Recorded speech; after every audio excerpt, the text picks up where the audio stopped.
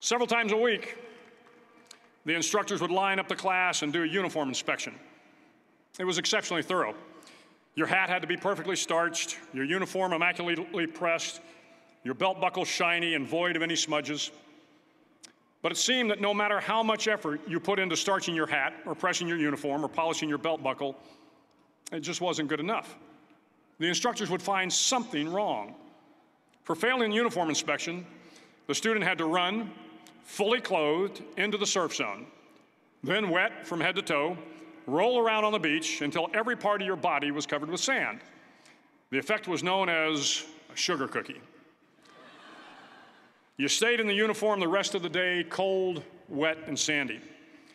There were many a student who just couldn't accept the fact that all their efforts were in vain, that no matter how hard they tried to get the uniform right, it went unappreciated.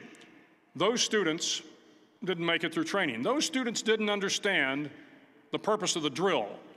You were never going to succeed. You were never going to have a perfect uniform. The instructors weren't going to allow it. Sometimes, no matter how well you prepare or how well you perform, you still end up as a sugar cookie. It's just the way life is sometimes.